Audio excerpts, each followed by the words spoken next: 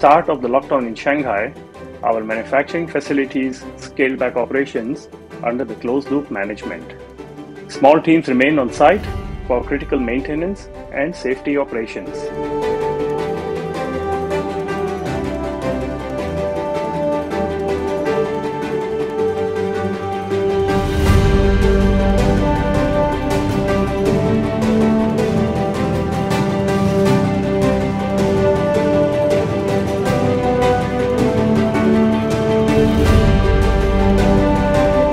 Throughout the entire period, the health and safety of our Henkel employees, that's been our top priority.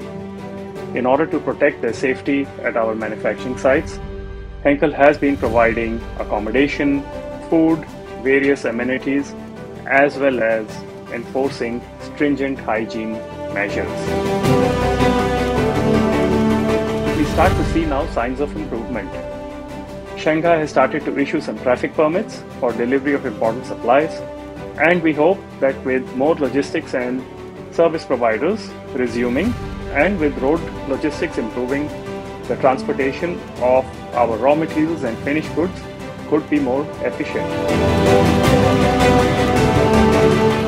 We also believe that the resilience and potential of the Chinese economy will remain unchanged. Looking ahead, we anticipate that China will continue its transformation to high-quality development